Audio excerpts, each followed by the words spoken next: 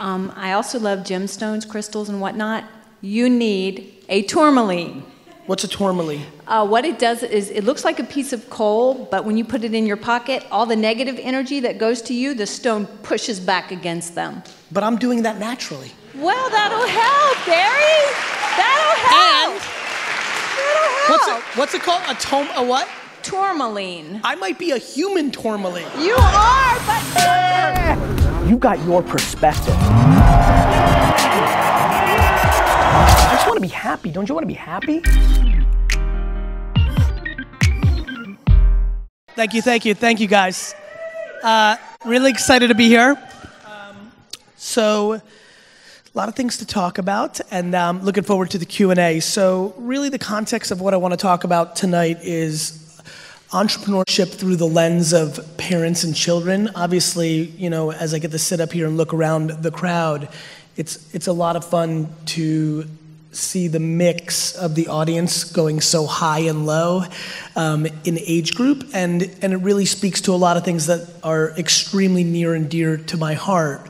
You know, what's really interesting about the day and age that we live in right now is entrepreneurship is cool. Entrepreneurship is a viable option. It's a path that a lot of people are choosing, aspire to choose, and that is wildly different than what it was when I was the age of a lot of the youngsters in this room. Being 43 and growing up in the 80s and 90s for my, you know, school years, kid years, there really was only one option, which was go to the best college you can, and that is the leverage point to the job. And I'm sure for a lot of people here, call it 38 and older, that makes a lot of sense. That was our framework. What's interesting about that framework was so much of my happiness and so much what I talk about is predicated on the circumstances of my upbringing, which were quite humble, being, you know, a Russian immigrant and going to Queens and Jersey and really like grinding out that lifestyle.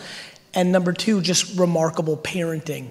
You know, I am completely the byproduct of really, really great parenting, which more than anything else allowed me to not be suffocated by the fact that I was an atrocious student, and allowed me to lean into that I had hustle. You know, it's crazy to me to think back and think about all the teachers and all my friends' parents who told me I was going to be a loser or I was not going to be successful, even though I was making $800 a weekend as a 12-year-old slinging baseball cards. And I guess in a lot of ways, there's a lot of things I want to touch on tonight, including the reverse of everything I'm saying. I think one of my great fears currently is that entrepreneurship is cool and it is a viable option. And I believe that 90% of the people that sit in here and think they're going to be an entrepreneur are not going to be successful at it because it's ridiculously hard. And not that I want to say that to crush a dream. I want to say it to give people permission to fail and then to adjust once they get older, or even for the parents in here who decide to start an entrepreneurial career and instead of a job, and when it fails, you know, I really am scared that entrepreneurship takes the place of a Harvard degree that I grew up with. There is no exact right way of anything. This is, you know, if there's anything I want to get across tonight, it's self-awareness. You need to figure out who you are, not try to be like somebody else. And then more importantly, and in parallel, because I'm going to jump back and forth of things that seem like contradictions, I think one of the things that we have to really talk about in the business world, and definitely in the parenting world, is actually meaning it when we say that happiness needs to be the North Star. I'm outrageously sensitive to the current state of the human race, and definitely the context I understand, which is a lot of different cultures, but definitely the American culture. There is way too much unhappiness in our society, and it's predicated on a lot of different variables, but the biggest one is, or not the biggest one, but some of the things that dramatically stand out is overvaluing other people's opinions, being delusional. The amount of ambition coming out of people's mouth that does not match the work ethic that they're putting in is the funniest thing for me in society. The amount of people who, I don't think people understand what they're saying. It's very hard to be a millionaire. The top 1% earners in America, top 1% starts at $430,000 a year. If you make $430,000 a year in America, you are in the 1% earners in our country, yet people throw around millionaire like that's just the beginning because I'm gonna be a billionaire. And so, what I want, this is fun for me, taking advantage of the context of this room, given kind of this beautiful setting and this amount of people in it. I tend to like this kind of environment much more than some of my bigger speeches and more than, let's say, 5 people. This is a very sweet spot for me. And so I'm excited about tonight. How are we doing Q&A? Are we gonna be running mics or are we gonna be setting up mics? Do we know from the back? Because I might even go to it a little bit earlier because I have a funny feeling a lot of you know where I'm gonna go with a lot of this stuff and I wanna milk as much interaction as possible and even seeing how you guys are collectively reacting. I will definitely be doing that. Are you gonna run mics? You've got the questions from the audience? Can I break the system a little bit and play? Great. All right, so I'll be taking questions.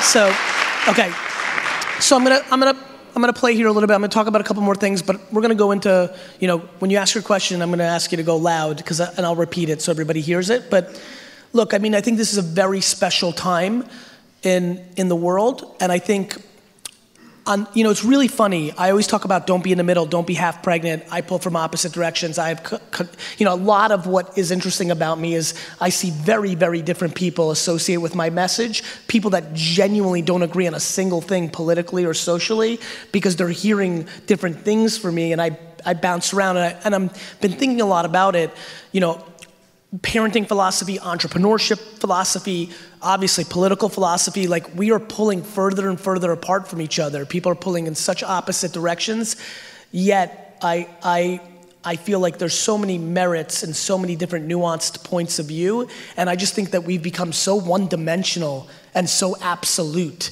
I think we have to start talking more about allowing people to change their mind. I think if we make changing your mind something that is put on a pedestal instead of demonized, I think that would really help us. I talked about recently, I think I tweeted and I looked at it very carefully of how it was interacted with, that changing your mind is the ultimate strength. It's funny, I was with my dad the other day. I would change my mind all the time. I change my mind all the time now. And it used to drive my dad crazy. My dad's super old school, and he kind of thinks like if you said something, then that's it for life. And I just remember that quite a bit growing up, building the business, the wine store that my dad had, and I helped build to a big level. And he's like, 3 weeks ago you said that we had to put liquor in the front. And I'm like, I changed my mind. I listened more to the customer. I tried the liquor in the front. I don't like what it did. We're changing. And I think a lot about that now with my content, which is why am I so comfortable with trying things. I posted a video yesterday that was upside down on Instagram. I don't know how many of you saw it. And then a couple days earlier, I made a video where I just said like this post like 58 times in a row. And I've been using this hashtag in the 2 posts that, always be testing. And it's really my way to give you a nod of giving you permission. The like video did okay. The upside down video yesterday did not do well, and that excites me. And I'm excited to spend more time over the next, year or 2 of trying things completely left field to hopefully inspire people to, what I'm so unbelievably concerned about for everybody in here who's creating content, whether on YouTube or Instagram or other places, is you've become so obsessed with the number associated with the post that you're not actually even putting out anymore what you want to put out. You're putting out what you know is going to work. And that leads to real insecurity. There are people still showing way too much skin because they know that does better. There's people that are flexing when they can't afford to because they know that does better. There's people regurgitating other people's quotes because they know that does better.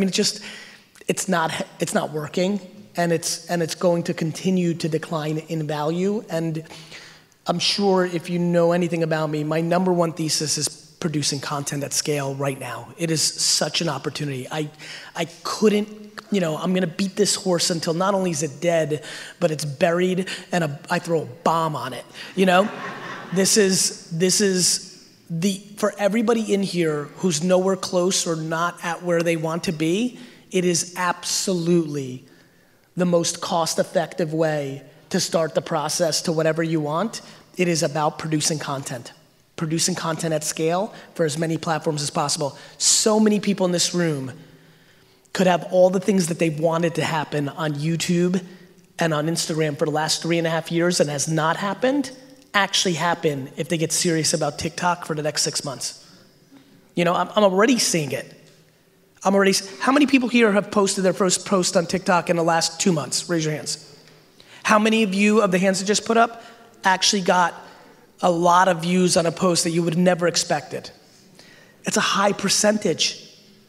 And this is what happened on Twitter and YouTube and Facebook and Instagram in the early days. And obviously TikTok's not early days because it's Musical.ly, then reformatted TikTok, but the scale of users on it and the attention it has is not still filled with enough content. For all the content that's out there, there's still more attention than there is content, which is why on day one, anybody here get real views on their first actual post by any chance? You did? Like some of the people are getting this and they're like, email, obviously I've been on this is what I do. If you followed my career or if you want to know, like every 1, 3, 5 years, I get hot. I've been analyzing for 6 months, a month, 5 months. I feel firm and I'm ready to cheerlead a new platform because I think it's crossed the chasm of my filter to saying, okay, this actually is a good use of your time, period. And so this is what happens in my career. But I've never seen a platform, given how it got big and then got bought and then got big, I've never seen a platform reward creators with so much free attention on their first post ever. And so back to a lot of like the micro things, if you leave with anything, like whether you're 9 or 99, I think TikTok needs to be taken serious because it has the potential to be completely mainstream for every age 4 years from now. It may not. It may go the route of social cam or Vine, but if it goes the route of Facebook and Instagram, you're gonna get so much more dividends. And the other thing, everyone's always like, Gary, I don't wanna waste my time. Or like, I don't have enough time. The upside is so much greater than the time, especially if you have a lot of ambition. Again, this is what continues to baffle me.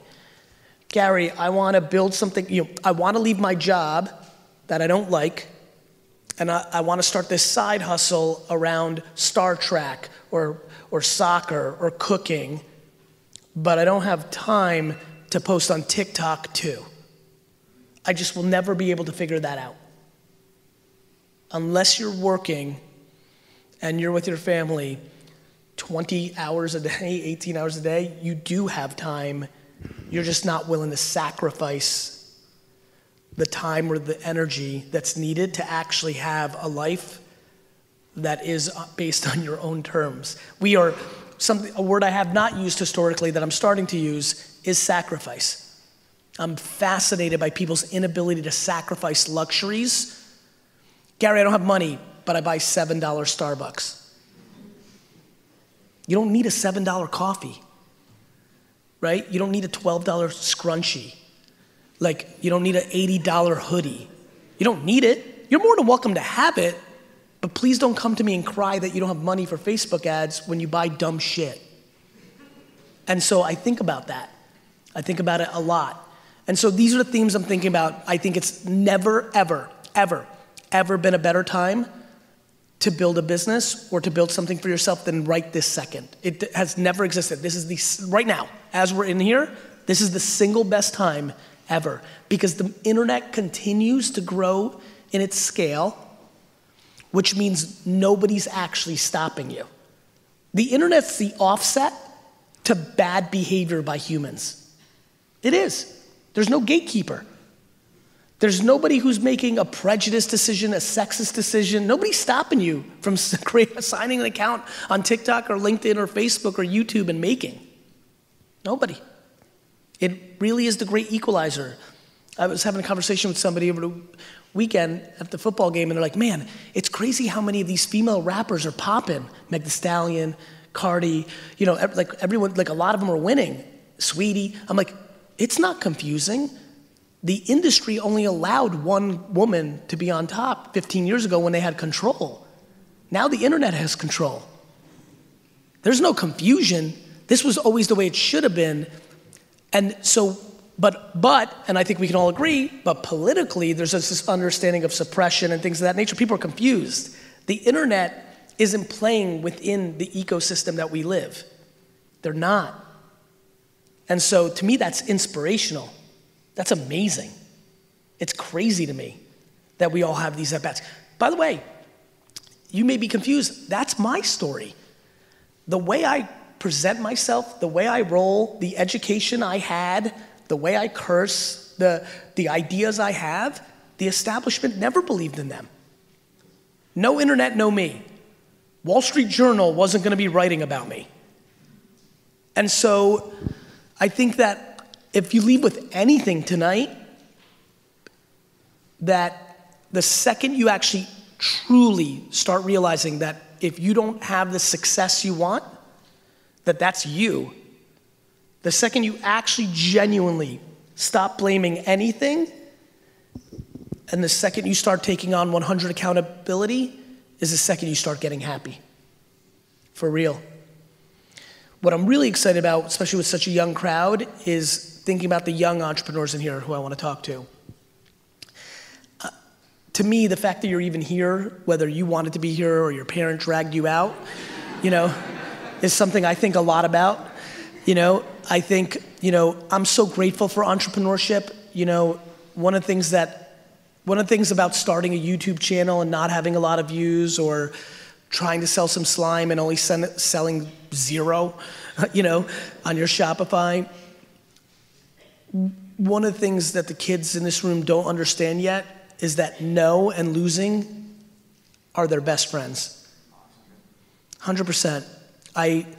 Unfortunately, and this is just the truth, kids in this room, you're growing up in a time where grown-ups want to stop you from feeling losses and pain more than ever, because truthfully, we've now lived through 70 years of prosperity, and our parents can actually spend time worrying about that stuff instead of putting food on the table.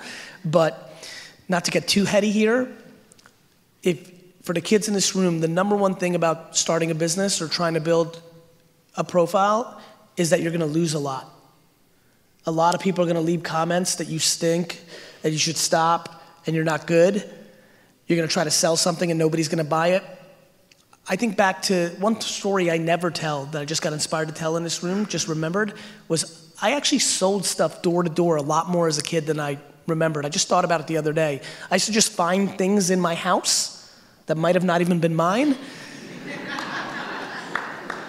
And I used to just walk around Edison, New Jersey, ringing people's doorbells and asking them if they wanted to buy it. Do you want to buy this weird t-shirt or this pencil? And when you're selling ridiculous stuff that nobody wants, outside of the one person every 50 homes that just thought you were a cute kid and gave you $1, you just got a lot of no's. And one of the reasons I think so many people are struggling and are unhappy in their early 20s is we're coming into a place where people are hitting their 20s that were parented of a generation that tried to overprotect. And I think losing is awesome because you deserved it. It means somebody was better than you. And that's good for you to know because that's real life.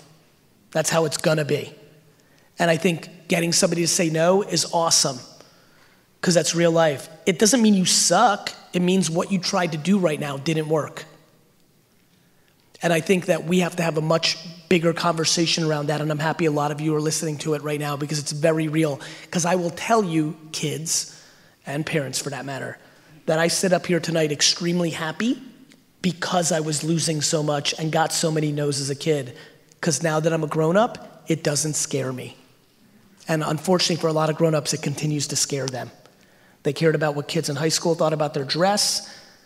They cared about opinions, and they were overprotected, and it made them incapable. I really believe in the zoo animal thing, We go to the Central Park, Bronx Zoo right now and release those animals into their natural habitat, they're dead in 10 seconds. And I think we have to be very thoughtful for the parents in this room, especially who brought their kids tonight. You have to let them loose. No fake environments are destroying their actual confidence. It's true.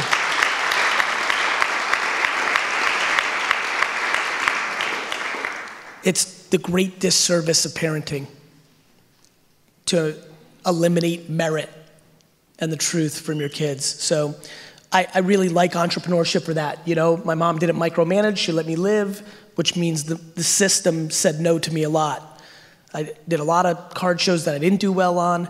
I had a lot of bad things happen. You know, when I was 13, 40-year-old dudes were ripping me off, you know, because they just imposed their old man will on me and scared me. Like, all sorts of stuff happened, all of which allow me the great luxury to be in front of you tonight. So really, ultimately, here's what I would say, and then I'll go into Q&A, because I think it'll bring the most value. I desperately need you guys to leave here understanding how ridiculously lucky we are to be alive during this era. This internet thing is no joke. No joke. And I just, and by the way, for everybody who gets a trillion followers and makes it, and I mean, Justin Bieber, YouTube, like, it's now been a while since this has been happening and working. I think for a lot of this room, you may not go on to be Bieber or build a YouTube channel that makes $80 million selling toys, but the real conversation that isn't being talked about is, I do believe almost everybody in this room is uncomfortably capable of producing a $100,000 a year business if they put in a lot of time and a lot of effort and have skill, whether that is through making a channel and having brands subsidize that, or selling stuff, or starting a product. And I hope that everybody who watches this that's not in here, or even the people in here, realize that that's a big statement. That's a lot of money. It just is. And I say it so simply, but it's not simple at all. But the fact that you can, in a way that you never could before, is remarkable. And I think all the people you look up to, or you admire, or you watched build real businesses or real influence on these platforms, they're the preview, not the anomaly.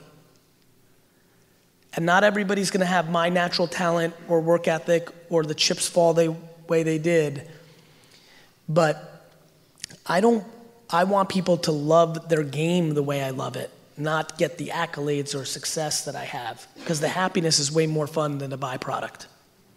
And I know a ton of people who are unbelievably happy and make $49,000 a year, and I know an enormous amount of people who are deeply unhappy and sick who make $7 million a year. And something I've been saying a lot, and I want to say more often, there was always that joke that people talked about, like, around always valuing money, and they talked about, I'd rather cry in my Ferrari, right? And that saying always pissed me off, right? This notion that, okay, you're crying, you're deeply unhappy, and the Ferrari versus a Toyota is supposed to be some sort of variable there. It's such insane bad talk. Everybody should aspire to be smiling in their Toyota. If you find out and understand yourself, and you put yourself in the best position, and you happen to have talent, and you put in a ridiculous amount of work, then you might be able to smile in your Ferrari. And that's amazing too. But these are the things that are running through my head, and I appreciate you having me here tonight. Thank you.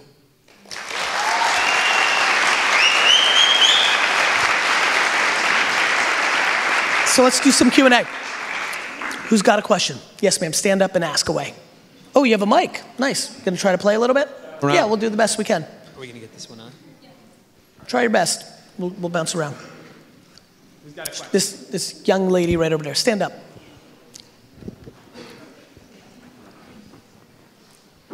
Hey, well, lucky number one I love here. you too. What's your name? My name is Rivka, and first I just wanted to say thank you so much for like everything you give to us through all your content that you provide and to like the whole community that you built. Thank you.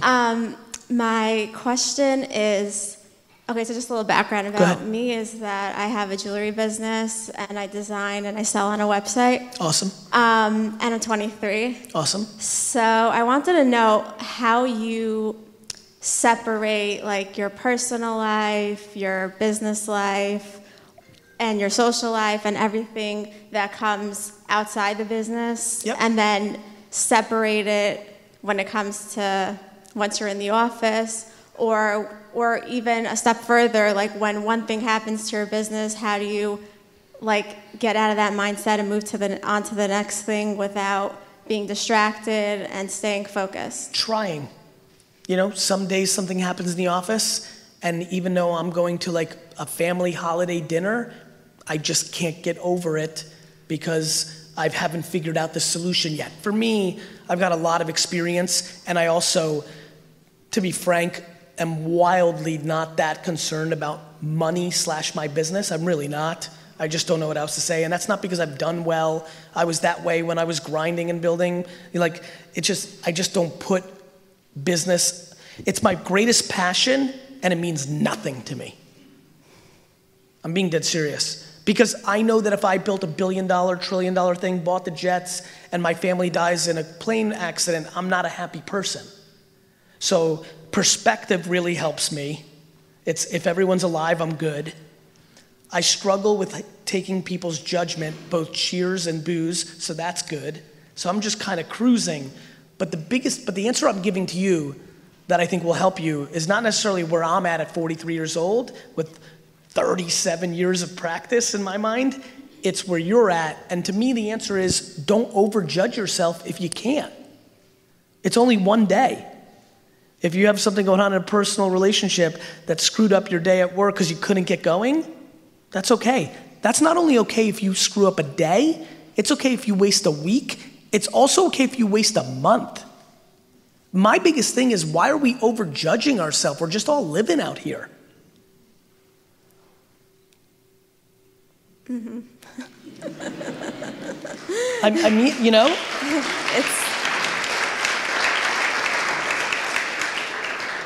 It's so much more like easier to say like, oh, it's just perspective, but like on the daily when things are happening and I don't know, you're in the middle of doing something, let's say for your business. Who do you love the most in the world? My family. Good. Who in your family? Pick one.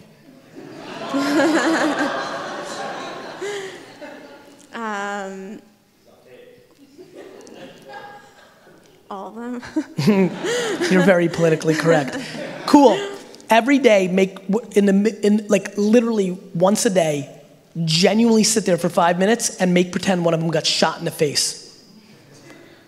I'm being dead serious with you. Every single day, I said this today earlier, I probably once a week to 4 times a week sit there truly in the shower, on a flight, when I wake up. Some people meditate, right? Some people work out, right? To deal with whatever anxieties or thoughts they have.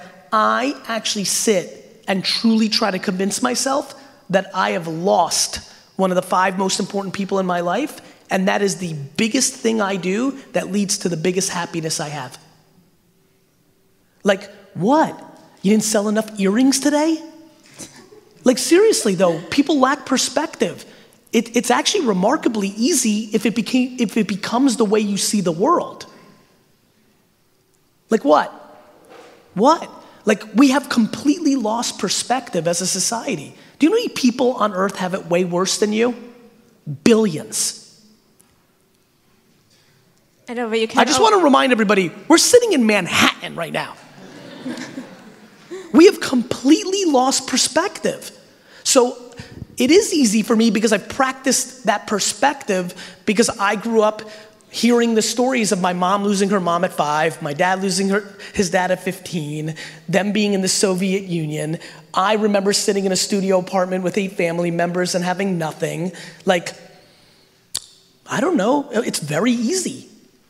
You're 23. You're winning. I know, I have your quote on my phone that says you could go hard for 10 years and do everything wrong and get up and still. It doesn't mean that you're not trying to do the best you can and what have you, but you have to quantify that emotion. You know? My biggest thing to you is you have to make sure that you eliminate judgment. Where everyone's losing is they're worried about what other people think. Everyone's losing that game. Because the reason I can deal with losses every minute is I don't care what you're saying about my loss. I love this when athletes get to this level. The reason they're doing well is they don't care what ESPN said or what you said on Twitter. They're playing. You're in the seats. And that's how I think about everybody. I'm playing. What, you're gonna say I had a bad idea or it didn't work? I'm playing. And so I think that may help you too. Like at this day and age, nothing is private. It's like everyone knows everyone's business. That's so not true. Like, I'm minding my That's own not true. business. You guys know but no nothing one about. else's. You know nothing about my family. What people put on social media. That's you pay the Everyone consequences. thinks they know about you, even though they don't. That means you're worried about their opinions. No, I mean I personally Good. don't. But. So then go back to your question so I can help you because I'm enjoying this. What? What's easier said than done for you? No, because I feel like What bothers you? I feel like I constantly am getting distracted By just being 23 and that life outside of business. Makes sense. There's just there's so much ahead, but like you feel like you're missing out? No, not at all. But like you feel that. Like there's a lot of time, but there's not. Like you're in your 20s, you have all these good years, and it's already like I'm 20. Let me tell you about your 40s. They're fucking good.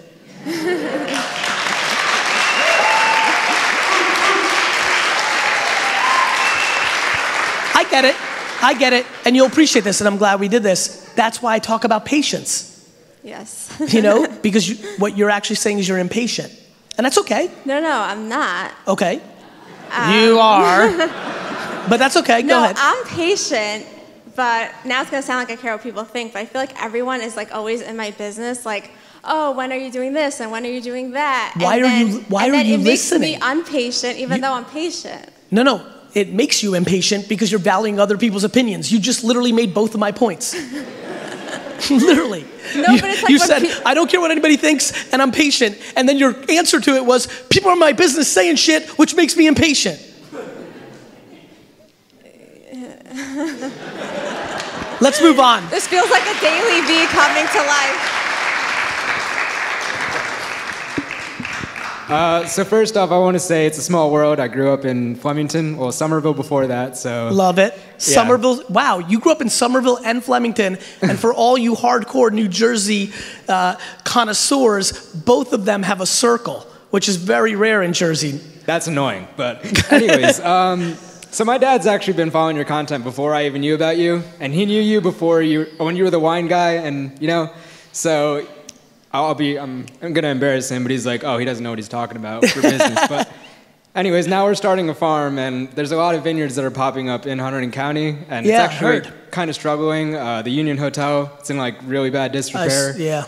So I'm trying to see what I can do for the town, and I've stayed loyal. I actually got kicked out of high school for something I'm not going to talk about here, but I basically like stuck up to the like superintendent. I'm like, go ahead, kick me out. I'll go to North Hunterdon, and I'll still get my diploma. And you're gonna have a bad name when I make something of myself. And I've auditioned for Shark Tank. I've met like so many people. Like David Meltzer came out to one of our events. I do event coordination at Microsoft at the Times Square. And even before I started all of that, I came to your lobby and like took a picture on Instagram. I'm like, all right, guys, I need this to blow up, so I was trying to meet you. And you're like, I'm sorry, I'm busy with family, but is this an emergency? I'm like, not really. But Thanks for telling the truth. Yeah, so like even meeting David, like it was just kind of crazy. I'm like, because he was talking, and my mind instantly went to you before he even mentioned you. And when I went to meet him after, I'm like, I'm sorry, I'm going to talk about Gary this whole time, but that's just like been such a huge inspiration for me. It's like, thank you. I'm just saying my story more so because like I'm living proof that I actually was able to get somewhere. Starting out with a clothing line, watching Taylor's video of like 20-something-year-olds trying that, and you're like, what are you doing different? So that made me think even more, you know? What's really great about you saying making something is just how early you are in it. You know, a lot of my friends or people, they get frustrated with me when I talk about buying the jets, and they're like, when they ask me when, and I say things like 25 years, they're like so disappointed. And for me, it's like so remarkable. Like coming here with nothing and not even being able to own a jersey, to like, if I buy the Jets at 68 years old, that's an all-time accomplishment. People are so impatient, you know, to your point. Like, it's real. Like, to me, I'm so excited because you feel accomplished, and yet you literally are about to live 4 more full lives. Just the sheer amount of damage that can be done. Like, back, because I want to put this record in your mind, like, you're literally very likely, I know you could get hit by lightning, but it's very likely that you're gonna live 4 more full lives of what you've already lived. And when you start putting it in that perspective, you know, that's why I say things like that, because it helps people slow down. One of the places I'm spending a lot of time right now is on people that are 60, because if you're 60, you grew up in an era where 60 was like where people died when you were 18 and 12 and things of that nature, yet it's likely you have 30 more years. So you're acting like you're wrapping it up, and you still have like a real chunk. You do. That's very real. And so I think humans really struggle quantifying time. And it's funny, I just said something, I used to do this all the time. I was so, you know, it's funny, I associate with lack of patience because my ambition was so high. So I can respect where that comes from a lot of people. And I used to do something, when I first got into my dad's business, I was like, 3 years in, I was already crushing, and I'm like, oh, I've only been doing this for 3 years, and in 3 years, I'll only be 28. You know, I'd get excited, and then I'd have like, you know, 7 years into it at 29, I was like, man, and at that point, I'd really already made it at some level for the family, and I was like, oh, in 7 years, I'm only gonna be 36. And even to this day, like, it blows my mind that I'm sitting up here and I've only been in my career, all my careers, for 21 years. You know, and for me to say, from this moment in 21 years, right, I'll be 64, and that's young. There's a lot you can do, and now I'm starting at here. At 22, I was starting with a liquor, you know what I mean? So I'm glad you feel that way, which triple excites me because you haven't started. Yeah, I know. Like, I make websites and I get like 90% there, and then for whatever reason, you know, that other 10% like just never clicks. So because you got bored. Yeah, it's the same reason you and I sucked at school. Or hated school, or whatever you did. I'm sorry, I believe you. I was like a straight A student, but I didn't care. You were, whatever it was, you were breaking the system. Yeah. And that comes out of boredom. Mm-hmm. Yeah, no, like, I wanted to be like a singer at a young age, and my mom, like, kind of like yours, she sat me down, she's like, that's not realistic. Focus on what you could actually accomplish, you know? So I was an immigrant too, moved here when I was 2 years old. So it's just Thanks like, for coming. Too much. Thank you. Yeah.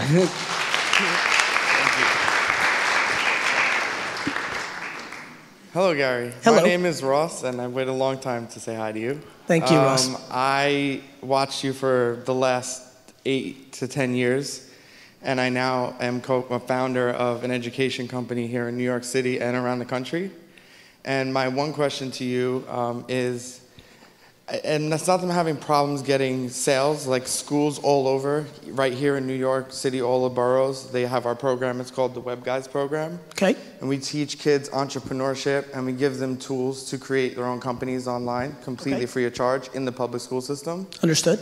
My question to you, though, and it's been racking my brain, how would I use social media to target teachers and principals and staff of schools? Not necessarily that I don't want to target kids. I got it. You know? By creating content for them on LinkedIn and then running ads against people that hold those jobs. That's a good idea. Thank you. And also,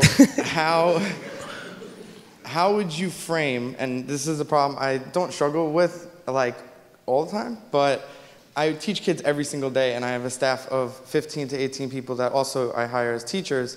How would you frame entrepreneurship to 13 to 15-year-olds in a classroom setting? What would be the best? What do you think? You know, I think it's interesting. The things that are running through my mind is, number one, making them realize that entrepreneurship is more like sports.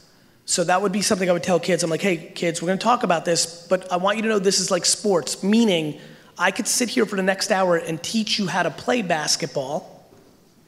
I can show you what a jump shot looks like, the rules, you know, what some of the best players did about it. But then we're going to go to the court, and some people are just not going to be good at it. Like, and entrepreneurship only plays out in real life, not in a classroom. So I want to, that would be the first place I would start, because there's nothing about the rest of school that maps to the reality of entrepreneurship, right? Yeah. So that would be one. The other things I would talk about, you know, probably I would start talking about the loneliness of it now, because I think that's something that we don't and didn't talk about a long time, that a lot of people are struggling with. What really sucks about being an entrepreneur is when you lose, you can't blame someone else. It's really fun to work at a company, because when you stink, you blame the boss. When your company fails, it's your fault.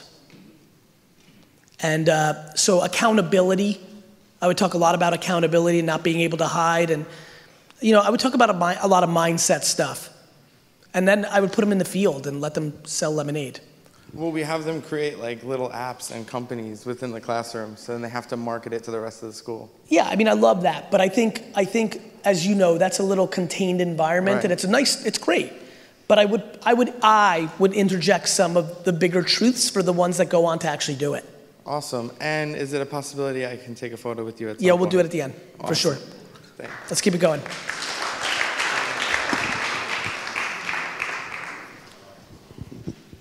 Don't worry, we got time.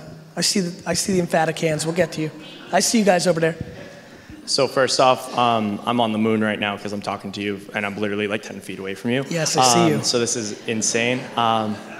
So I'm actually, I don't know if you remember, but I was the kid that you kind of, you know, roasted on Twitter. I remember. So I'm the Nick Anderson kid that was like, hey, can I intern for you this summer? And you were like, yeah, what did I say? I was like, oh yeah, what? You're like, when? And I was like, oh, this summer. Oh, what's, and then you said like, oh, what's D-Rock, I said, hit up D-Rock. Yeah, and then I was like, what's his email? And that's when I got excited. And that's when he said, when you want to intern for me and can't figure this out, frowny face. Yep. So, and that was probably one of the most important reality checks of my life. Nick, you know what's super interesting about this story? This is so amazing to me because, and I'm going to play here with you a little bit because this is really good, because I really admire you, because we continued the conversation later and then you emailed me, which is in my inbox. This is super fun for me too, because I'm so behind on email, but I'm flying to Miami tomorrow. I'm like, you know what, I need to catch up on email. And literally when I thought that today, I was like, okay, my book publisher's in there. This is literally what went through my mind a couple hours ago. This is so fun to meet you in person. I was like, okay, my book publisher reached out to me in my inbox. They want to give me a new big deal. I should probably find out what they're offering. And I was like, oh crap, that Nick Anderson kid is in my inbox, because I told him to email me after we talked on text. Nick, there's an even more interesting part of this story. So I tweeted that out, as you know. Yeah. And I remember, because your name was Nick Anderson, I was like, you know what? I'm not going to black out the name. Sometimes I black out the name, but I'm like, that's such a generic name, like Nick Anderson, the three-point shooter for the Magic, and a bunch of other, there's a lot of Nick Andersons. Yeah. So I'm like, I'm going to put that out. It actually got picked up in the advertising rags. Ad Age. Correct. Yep. I didn't know about that until the call with Andy. And Ad Age took a really negative approach at the way I handled that. And were basically trying to tell me that I'm a bad person for doing that. And I understand. And now you are actually the human involved in it, and you thanked me behind the scenes, and now you're standing here and saying it's one of the best things that's ever happened to you.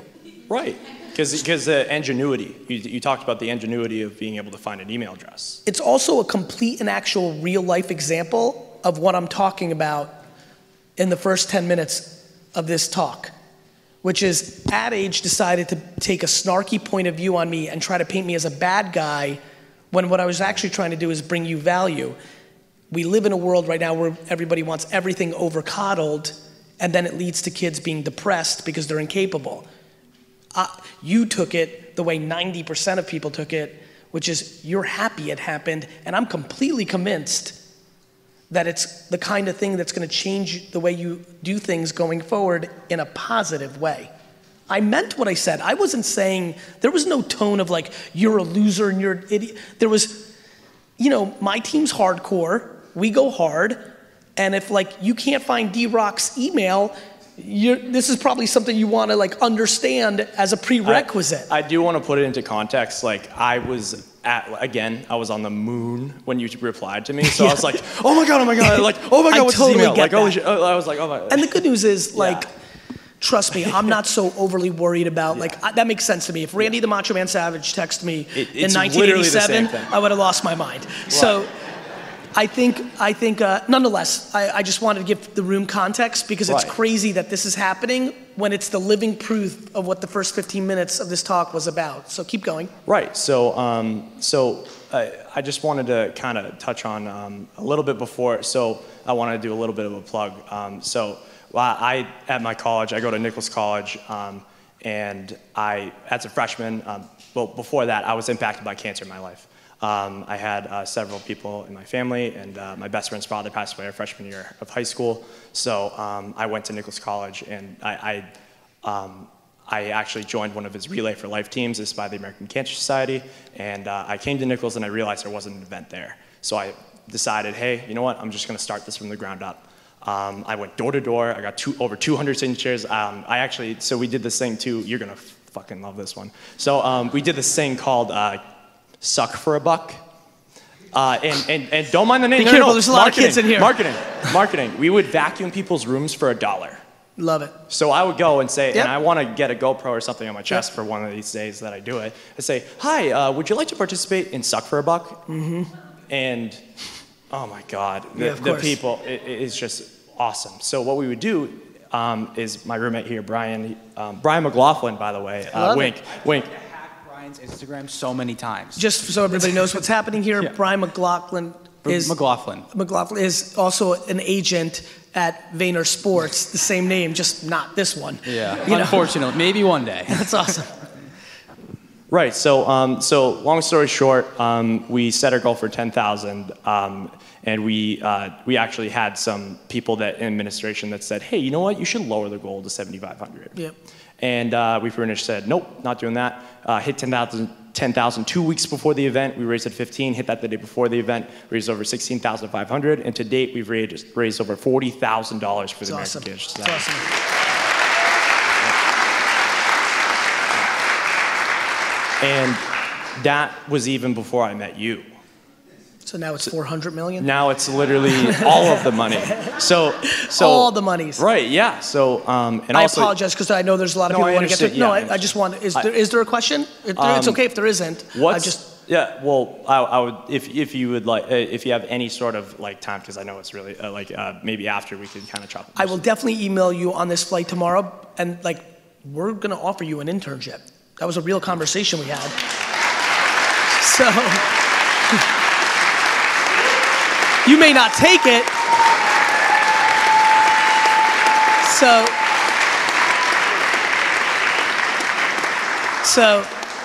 we'll have time this summer to talk.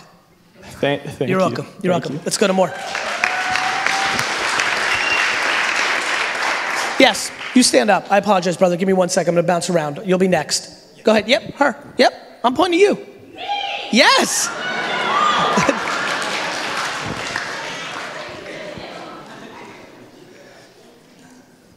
Hi, Garyvee. How are you? I'm Miss Self-Love. I have a podcast because you told me to start a podcast on Anchor. It's about helping people heal from their breakups. Anchor.fm/breakups is my podcast. I love it. This is my shirt. I see it. I'm on all platforms. I'm on TikTok. So I have a question about LinkedIn. Okay. So my podcast is personal. Yep. So LinkedIn is business. So how do I promote my podcast on a business site like LinkedIn? I really don't know how to. Just post it. Post it. LinkedIn is not business. LinkedIn has now become Facebook. Okay.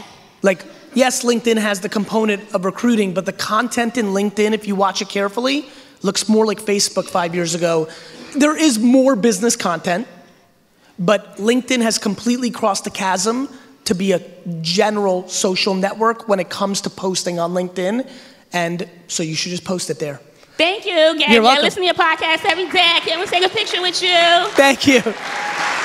Thank you. Let's go. Before we go to that dude, I want to go to this kid because he was next. Hi. So I have a question about starting a business. I'm trying to start sneaker resale. I was wondering what the best way to get into it is. You're looking to start a what? Sneaker reselling business. So sneaker resale is super easy because, you know, are you looking to build a platform or are you just trying to sell sneakers? So I think platform's hard, especially in the world of Go and StockX and eBay. Like, everybody wants to build like the Uber, the StockX. Like, you know, to me, flipping is easy. It's grinding, it's hacking, it's figuring out the website culture, it's figuring out Instagram culture, it's figuring out staying in line for 4.5 hours. But to me, the question is, if you're just reselling, I think you know the answers. Now it's really just about bleeding and putting it, you know, going. If you're looking to build something, I think it's a very difficult time to compete on platform unless you're raising $5 to $10 million, you know, because the cost of entry now in a StockX, GOAT, you know, there's so much. Everybody wants to be the platform where people flip sneakers. Not to mention eBay gets an uncomfortable amount, Instagram direct only. So that's my point of view on those two. Thank you. You're welcome. Hi Gary, my name is Kai. I'm from Vienna in Austria, and I'm just for 1 week in New York, and I have to see you. I'm glad. So Thanks glad for being I here. can see you. And my question is, I was wondering, have you ever been so highly positive, or when or what was the point in your life that you realized that positivity is the fucking game?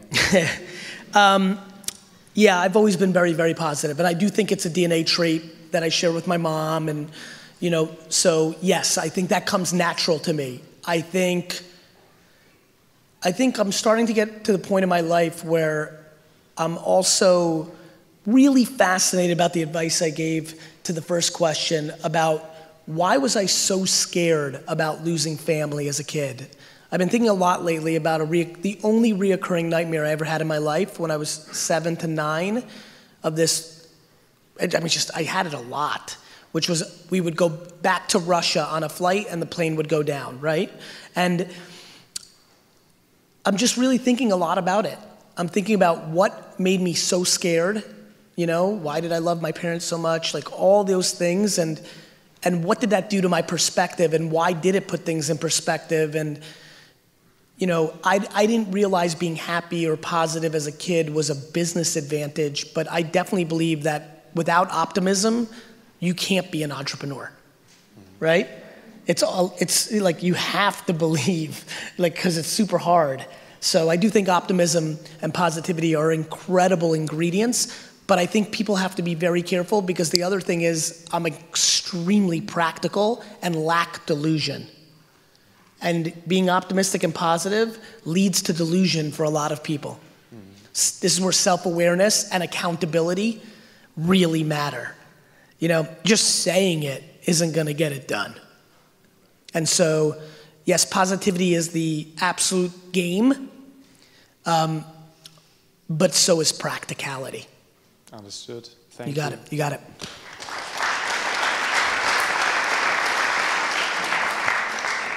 Hi, Gary. How are you? I'm great. My name is Cindy, and I am here because my son was awarded tickets by your team, First in Line. So I love that. Thank you. You're welcome. Two things. I have one question. First of all, I love acupuncture. That's what I do. I also do antique auctions. I have an auctioneer's license. Love. But that's not going so great. The Okay. business, that's just kind of slow. Yep. Not much with auctions. My side hustle, which I want to become my main hustle, is channeling psychic readings. Okay. And so what I'm trying to do is do Facebook Lives for free so I can give value. And Interesting. I actually told a couple of people here about them. And so is there anything else I could do just to kind of, I wrote a book, but... I have an idea. I think you should do it for free in real life. Okay. Somewhere, And film wherever it. it doesn't get you arrested, you know? Yes? And I think you should film them Okay. if people allow you to, and I think that's the content you should put out. Okay, and I totally agree with you. So thank you. And then if you think about, and a lot of you know this, and I think a lot of you have seen the Garyvee content model deck, and if you haven't, you should look for it. Once you film it, then you produce it contextual to LinkedIn. Then you take a clip and put on, you never know which piece of content really starts the process. But I think that would really work because then people can see it. Exactly. One more thing. Please. I also love gemstones, crystals, and whatnot. You need a tourmaline. What's a tourmaline? What it does is it looks like a piece of coal, but when you put it in your pocket, all the negative energy that goes to you, the stone pushes back against them. But I'm doing that naturally. Well, that'll help, Gary. That'll help. What's it called? A what? Tourmaline. I might be a human tourmaline. You are, but sometimes you need a break. Listen, I'll get one, but I'm going to give you a real preview. I'll send you one. I will take it, and now I'm going to give you the preview. Thank you. No, let me give it to you. Okay. I will 100% lose it within 48 hours. Do you know that the biggest reason I don't wear jackets is because I lose all of them? I lose everything, except my wallet and my phone, because I always am touching them, because I lose everything.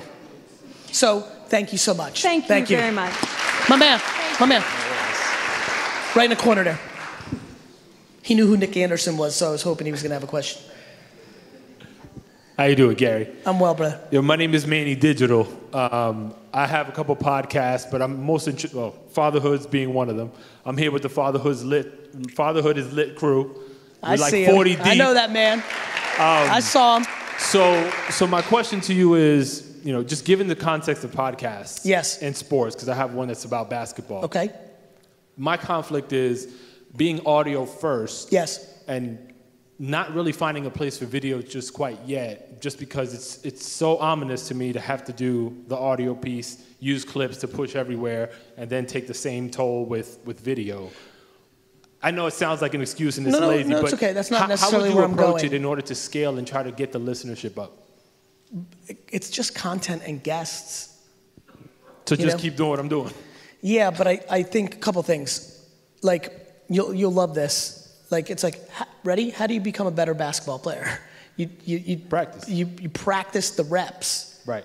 And so for me, the way to build awareness for one's show is practice the reps, but I want to give you all the best moves. By not putting out video clips and images, you're not developing your left hand.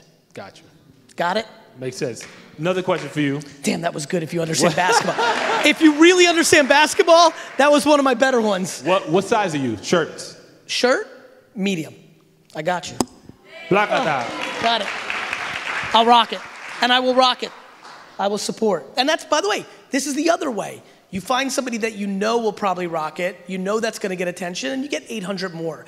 Let me go back to guests. You should DM every single person that is in the top 1,000 of your dream guests, and 3 are going to say yes, and that's going to give you leverage. I say, keep more, right? Right? Larry Bird only made the league because he did a lot of shooting. Magic Johnson, literally every morning before the bus came in, literally shot 1,000 shots as a kid. That's real life. It's real life.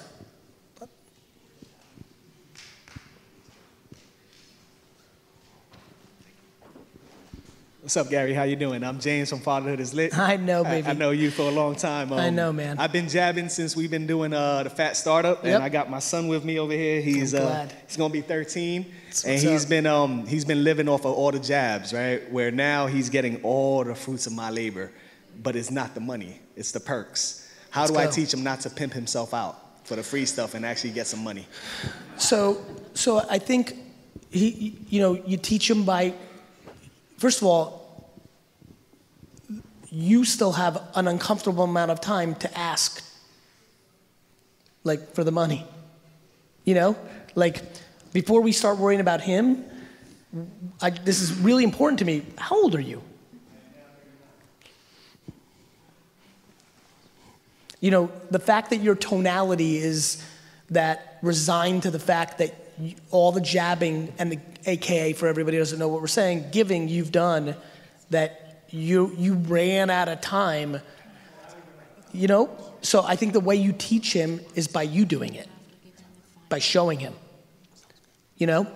And I also think the biggest thing that you need to pay attention to, because I know you well, is this. I know you well, which means I like you and I know you're a good guy, but I don't know how you were jabbing, so I don't know this about you. I think one of the things that I want to make sure, especially when people start looking at my framework and they're like, you know, it's give, give, give, and then ask. I'm watching a lot of people that are trying, you know, they tag me in it, and I think people are very confused by giving. I think people think they're giving, and I don't know if this is what you're doing, but I just want to go here because it's going to bring value to everybody, and it may allow you to think. Here are the reasons why people are good at giving and then get sad that they didn't get. Here are the reasons. Number one, they literally didn't ask. Some people are actually uncomfortable with selling, which is amazing. Nothing wrong with that. It means you need to hire somebody who sells, you know? Number two, they weren't giving, they were manipulating. There are so many people that think they're giving, but they're giving with expecting. I mean, people roll up at me like, Gary, you gave me what? You didn't give me, you rolled up on me and handed me something that I had no interest in so that you could then ask me for 2 hours of my fucking time. You didn't give me, you manipulated me. So, you know, this is, again, because I know you're a good guy, I don't necessarily think that, but a lot of you are doing it subconsciously. You're actually not bad people at all. You're just so hungry for what you want, you don't even realize that you're not giving, you're setting up your ask. That's why I work. I work because the content I'm putting out is giving. I could care less about anything that happens after. I don't need that. I don't monetize my audience that way. I'm not looking for anything from you. And anytime I even get close to it, it's in the form of something that you wear sneakers. So if you think mine look good, I'll take it over Reebok. You know, you drink wine, but I don't want you to buy it if you don't. You know, and that's why I like those kind of things versus a mastermind for $30,000 a month to teach you more. You know? And so, you know, I think you teach them by showing. You know, there was a great quote that always really stuck with me, mainly because I work a lot and I fear the time allocation to my kids. And it was a quote of something like, my father showed me how to live. He didn't tell me how to live. That's what I think you need to do, because you got so much time.